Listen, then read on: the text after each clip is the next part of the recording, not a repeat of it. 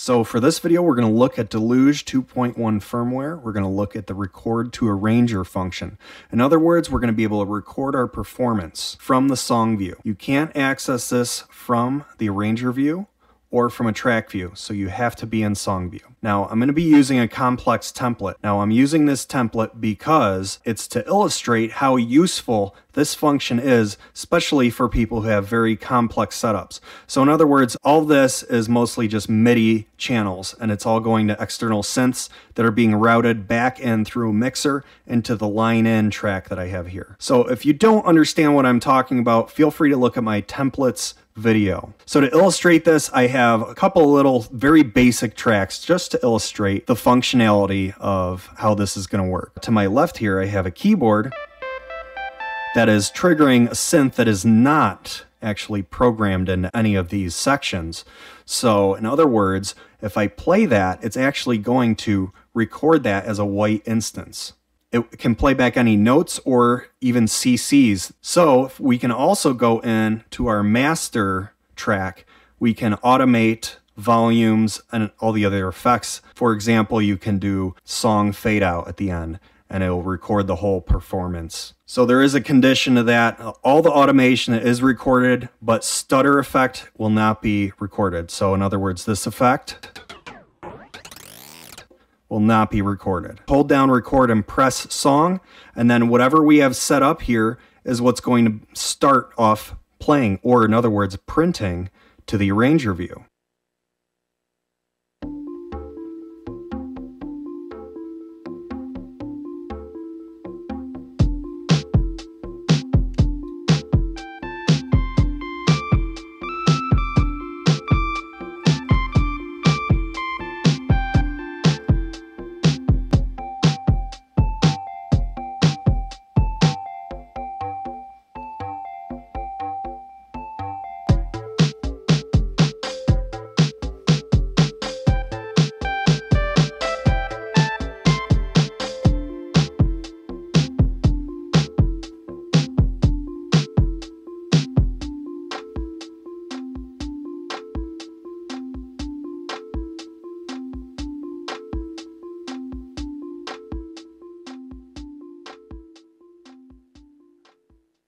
Just in case you make a mistake and you want to insert the loop at the start of the bar, shift mute to turn it on.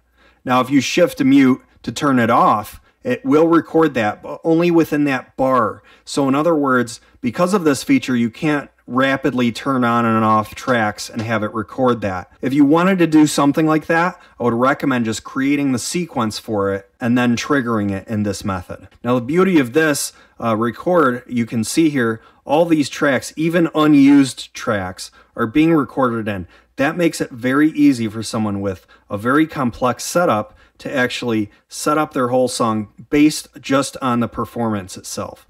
And it makes it very much easier. Otherwise, we would have had to draw every single track in, not really knowing what track is what, and having to figure that out. You can easily just perform it right out. Now let's say, at the end of this, let's say we want this to start recording a new automation. So you would imagine the left entire column here as being the play line or the cursor. So right here would be the cursor. So as we can see, it's 28.1, and now we're at 29.1. This is a new display, by the way. It says, it shows you the bar that we're looking at here.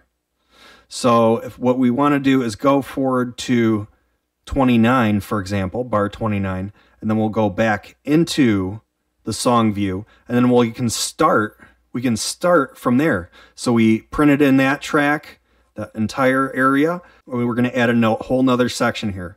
So let's just do that.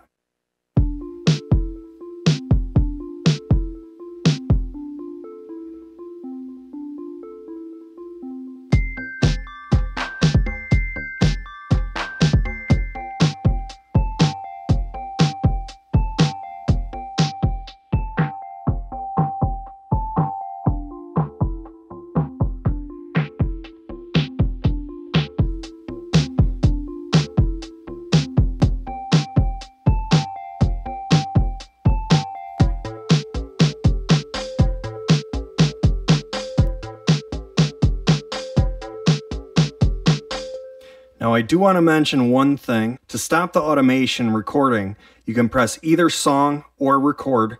Now it does not lock to the end of the bar, so you have to have kind of good timing if you want to use this method of printing out each part. So just be aware, if you are going to use this method and you want to skip ahead somewhere, you will definitely want to make sure that you end it as close as you can to the end of that bar. Otherwise, there'll be a gap. So here's the demo of everything we just put together there, so you can hear what it sounds like.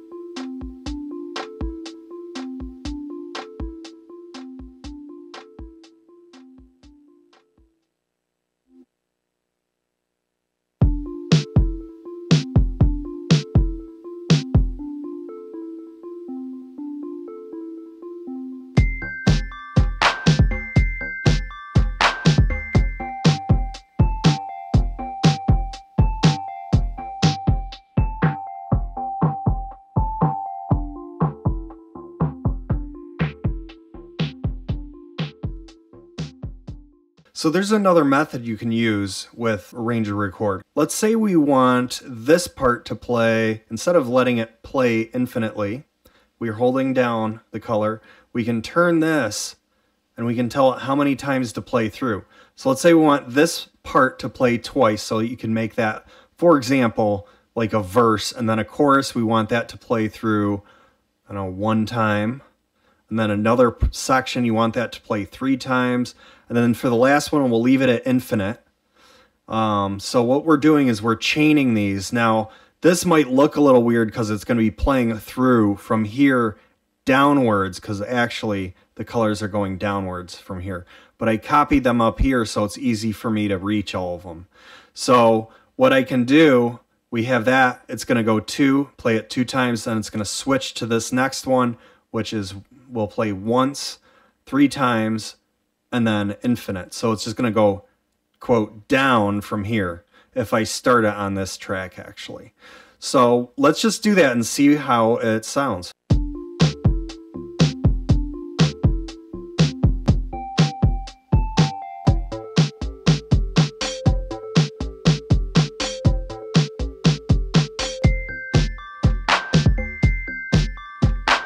So let's say we want it to go back to this again, just press it again. Or just sit back and let it play through.